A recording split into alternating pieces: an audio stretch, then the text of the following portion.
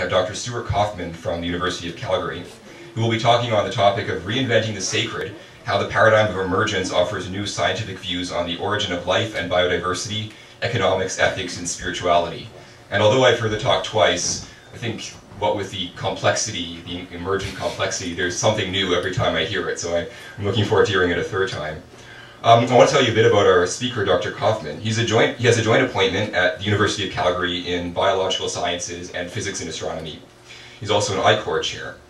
Graduated from Dartmouth, in 1960, was awarded a Bachelor Honors at Oxford University in '63, and completed a medical degree at the University of California at San Francisco.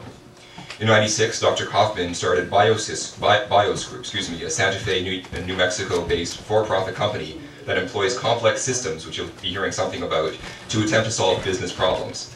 Dr. Kauffman is quite well known, if you've read some of his books, which I should say are for sale, a couple of which. He's very well known for arguing that the complexity of biological systems and organisms might result as much from the self-organization and far from equilibrium dynamics as from Darwinian natural selection, which is a fairly contentious theory.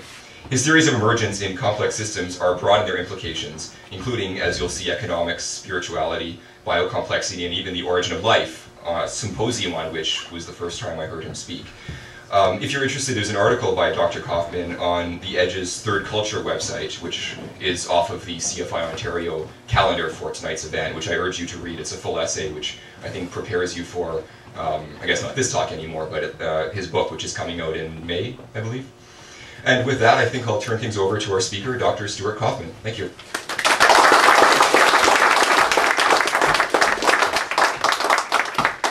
Poor Justin has to hear this a third time. But I'm here because of Justin, so tough luck. I'm really very, very pleased to be here. I've given this talk, this is the 5th time. I've given it twice to physics departments, entitled Reinventing the Sacred. And 2 times yesterday and today, and this is the 3rd time to more general audiences. I have written a dangerous book. I'm old enough that it's okay, because if I die, it doesn't matter.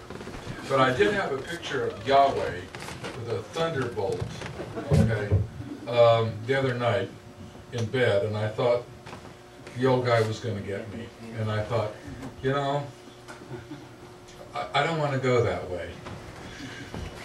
I want to put what I'm absolutely serious about what I want to try to talk about tonight. It is a dangerous book. Think of the title, Reinventing the Sacred.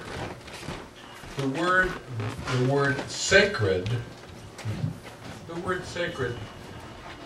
rings in the ears of those of us like myself who do not believe in a supernatural God. I haven't ever believed in a supernatural God.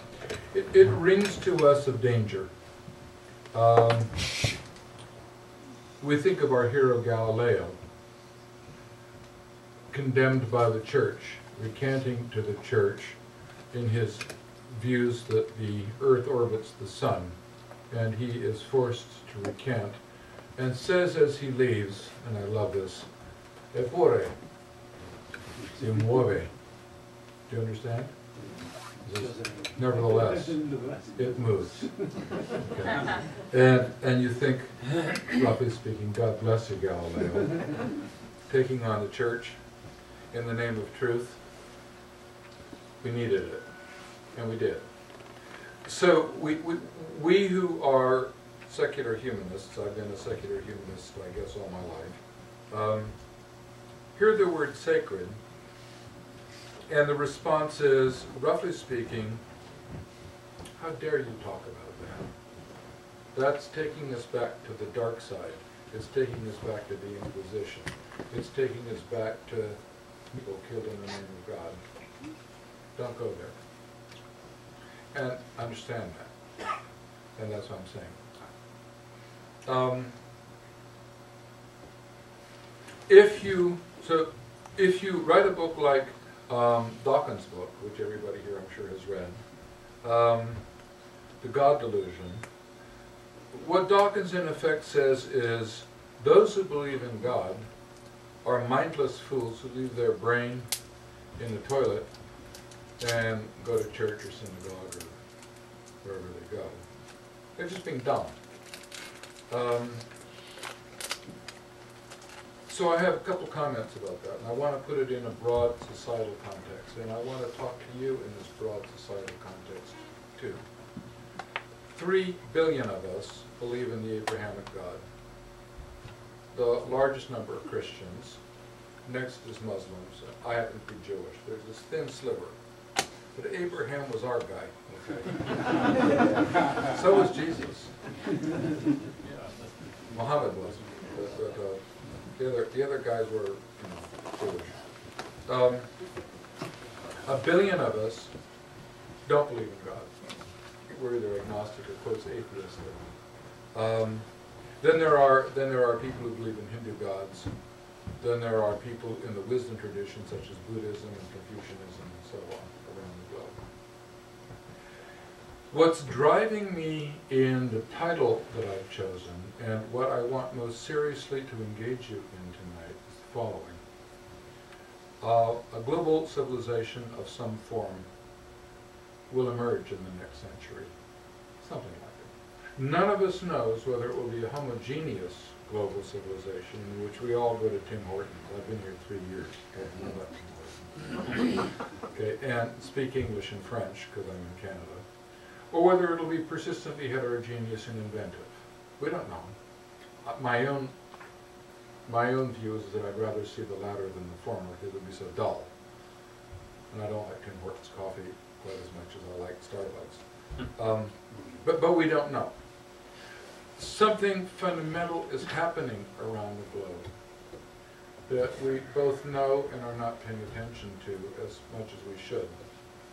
We are retreating into our civilizations, Western, Islamic, Persian, Russian, Confucian, Indian, Japanese. As we retreat into these civilizations for our identities, more and more of us, and I don't mean those of us who are secular humanists, but more and more of the general population, is retreating into the dominant religion of their civilization. In turn, this is in fact leading to the reemergence of fundamentalisms around the globe. You have only to look at my country, the United States. Okay, I'm going to give you 2 examples, one from the United States, and the other, if there are Catholics in the room, I hope I don't offend you. In the United States, do you all know the book Left Behind? Yes. Yeah.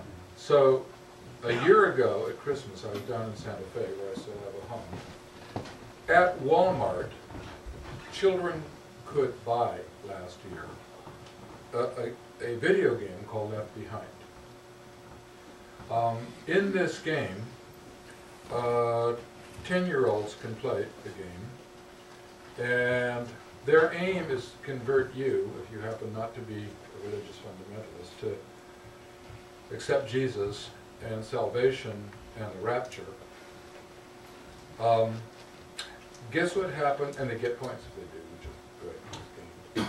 Guess what happens in this game if they don't convince you? In a game for kids.